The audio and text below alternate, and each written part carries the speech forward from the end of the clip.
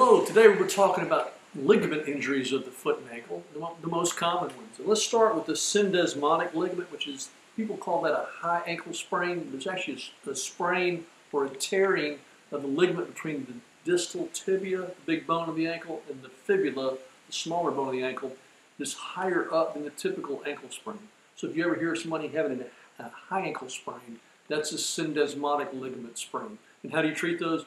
Usually they don't need surgery. Some athletes do to try to get back to athletics quicker, but usually we can treat these over time with just some therapy.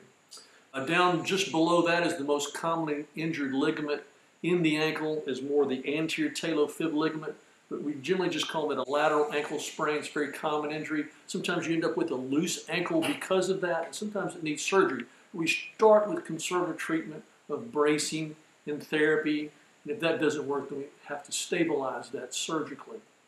Next is the lateral foot sprain. It's a common injury. The good thing is we don't have to treat it surgically very often. We usually just treat that with just the occasional bracing and anti-inflammatories and therapy.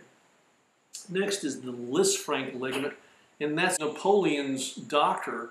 So a lot of his cavalry noticed that LisFranc was in Napoleon's position, and he noticed a lot of the cavalry had midfoot injuries, so he was the first one to report that. But it's more a tearing of the midfoot ligament, which holds your base of your metatarsals together. And it's a critical ligament enough to where if you injure that, we need to do surgery for that. So think of the LisFranc ligament as much like the anterior cruciate ligament, which people have heard about of the knee.